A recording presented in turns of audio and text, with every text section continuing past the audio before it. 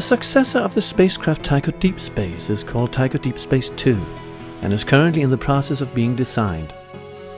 In the following we'll hear the head of Copenhagen Suborbitals spaceship group, Christian van Bengtsen, talk about the development of the new spaceship.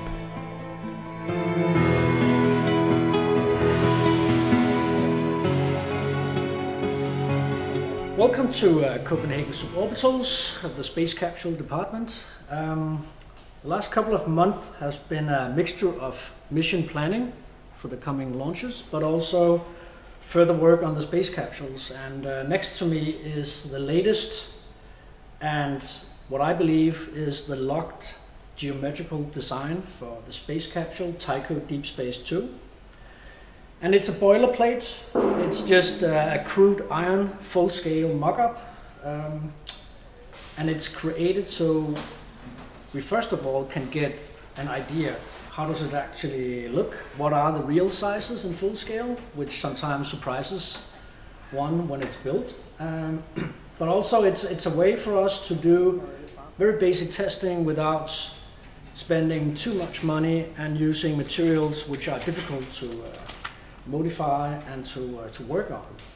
So this prototype here will be used for drop testing at Lindø to see how the structure behaves, but also to see how the capsule actually catches water during a splashdown. We could use it for full-scale uprighting tests with uprighting balloons, inflatable, as we had on the first space capsule. And I think in general we're just going to add on, we're going to remove, we're going to work this with just iron and a welding machine and see what are all the parts needed to get all the subsystems to work on this one. So this is going to be a basic first model, and it's going to be the foundation before we move on to Tycho Deep Space II, the actual version, which is made from aluminum. And it's a cheap version. We can make this for about 3,000 to 4,000 kroners, which is about $600. And this part here is actually, I think it's only 18 laser cut parts. So it's a fast way to get a fast production or a fast way to work with the future designs. This is one of the initial meetings among the people who designed Tycho Deep Space II. They discuss the design and possible new ideas to be implemented in the coming spaceship.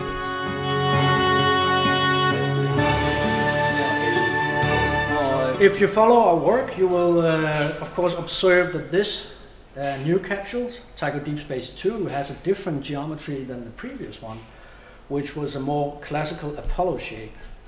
And the reason why the diameter has gone from a 2-meter diameter to a 1.6-meter diameter is because we can actually reduce the mass of the launch vehicle by 50% by doing so. But decreasing the diameter create other difficulties. For instance, we cannot keep the old angles on the space capsule, and we need to widen those, and that's why this capsule has a different configuration for the pressure hull. This is the pressure hull where the astronaut is going to be, and the upper section here, which are going to be produced in 2 parts, is the rescue section or the recovery section. This is where you're going to have the uprighting bags for uprighting stability after splashdown. This is where you're going to have all the parachutes, the main parachutes, a drogue for initial air braking, and before the drogue we're actually going to introduce a system called a balloon. And the balloon is, as the word might indicate, a mixture between a balloon and a parachute. And it's a system that can be deployed in supersonic velocities, and by doing so we're going to get a stable re-entry by having a long liner going to this balloon who is actually getting some drag even though the atmosphere is very thin. But in general we have only created just the basic geometries because all those subsystems I just mentioned, we still need to work those in details, and before we know exactly how they're done and where they're placed, we only need the basic shape. And so that's actually the reason why Tycho Deep Space has a different shape. But we can still take the technology from the previous capsule and actually transfer it into this one here.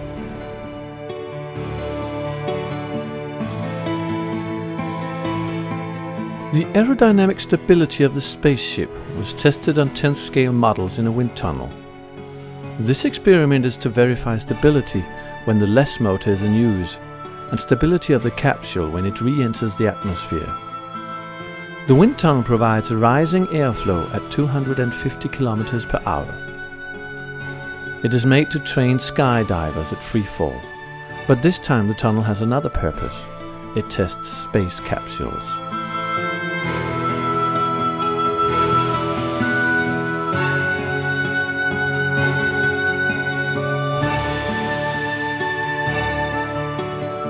You might remember this 1/10th scale model in balsa and pine of the entire system of Tycho Deep Space II, the capsule, and the launch escape system, tower and rocket. And this was actually the model that we spent for the wind tunnel testing, and right now it's just being shined up with a bit of makeup so we can actually use it for a demonstrator to show the work.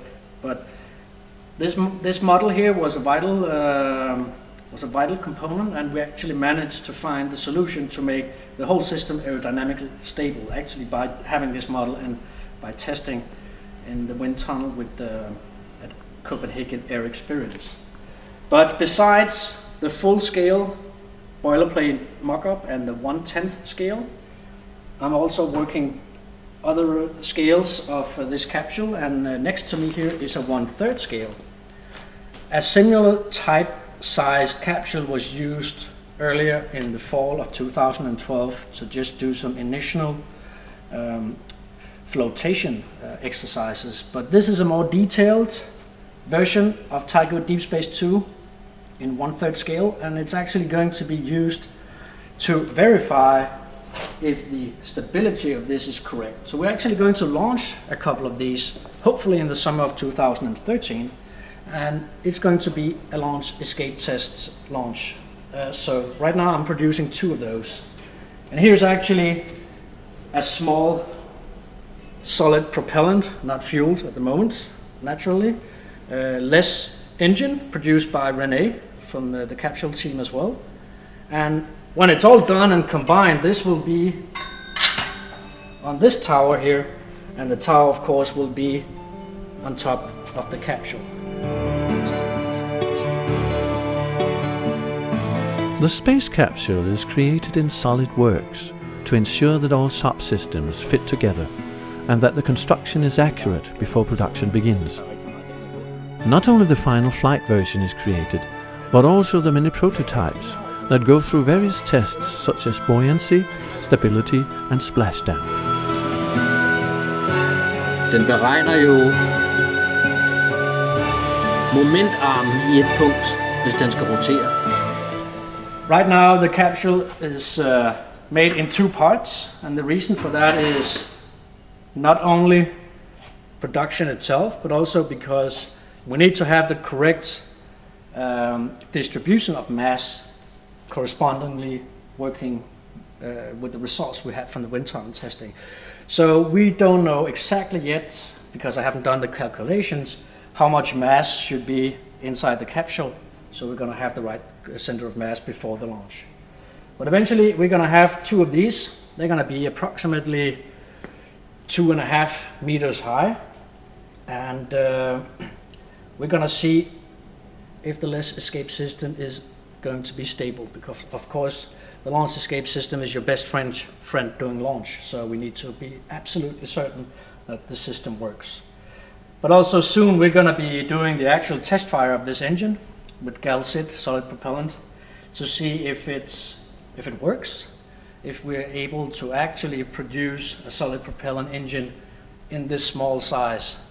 There are actually some disadvantages of having these small sizes, but we're going to test this before the flight naturally. So working 1/10 scale, 1/3 scale and full scale with a different purpose for each model.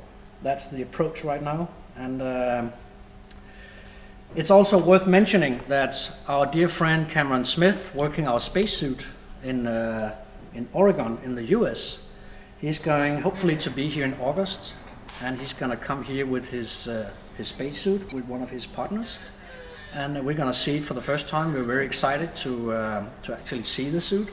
But we will also try and perform some tests with body behavior and movement inside the suit when the suit is pressurized. And I'm still trying to work my way into finding a vacuum chamber, a professional type vacuum chamber, so we can have a manned test as well in vacuum, or at least nearby, so we can see the entire system working, that we feel that it's comfortable. And I hope also that I'm able to add the hatch hole in full scale on the boiler plates, so we can try the suit on pressurized inside the capsule, see how movement actually works, maybe do a bit of measuring on where to place control panels and handles, and eventually, very important, to see if it's possible for egress, ingress. That means getting in and out of the space capsule with the suit on, unpressurized and pressurized. Because there's no need of having a hatch that you can detach suddenly for an emergency egress if you're not able to get out of the space capsule. So of course we need to get all those measurements lined up and work accordingly to all the subsystems. So it's going to be an interesting summer, and hopefully we're going to have a lot of the major components, so we can begin to do more detailed work on the actual internal construction of the pressurized chamber. The pressurized chamber on the space capsule, which is actually the lower part here, where the astronaut is going to be, is so far going to be have to be maintaining a pressure of 1 bar in space. And that means that you on each square meter has approximately a pressure of about 10 tons. So even with only 1 bar of overpressure, you're going to have a lot of force on the actual hull. So I want to do a solid works calculation to figure out the best way to have an inner rib construction that works with all the system and that doesn't conflict with the hatch. So that's kind of the next step. And finally, apparently there's a lot of stuff going on. René is also working on uprighting bag systems. In this upper part here, we're going to have the uprighting bags. Those are the balloons that will be inflated after splashdown, making sure that the capsule is orientated the correct way after splashdown. And we want to, during this summer, work those compartments, test the balloons, and we want to take the full-scale mock-up of the capsule and bring it down to the Copenhagen harbor area, plunge the capsule in the water, and try and play with the balloons to see if the uprighting system actually works like we want to. What we want to see is actually that the sequence is controlled, that the balloons are capable of holding on to the capsule without being destroyed. And of course we need to see that the capsule end up in the correct position. For instance, we need the hatch to be facing towards the sky, so you can have a steady orientation of the capsule, where you can leave the capsule at sea if you want to, without flooding the capsule. And later during the fall of 2013, I hope that we will be able to take the full-scale boilerplate, take it to Lindø for another drop test, and test various situations, splashdown, simulating all 3 main parachutes, and maybe even stretch it a bit, simulating that 1 or 2 parachutes has failed.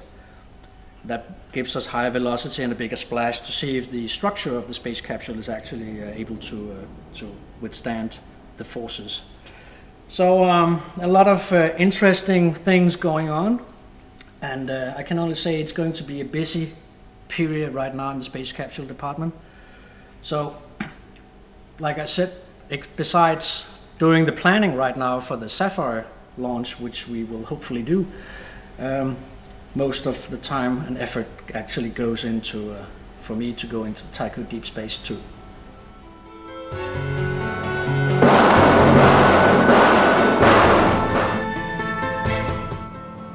That's how you fix a spacecraft.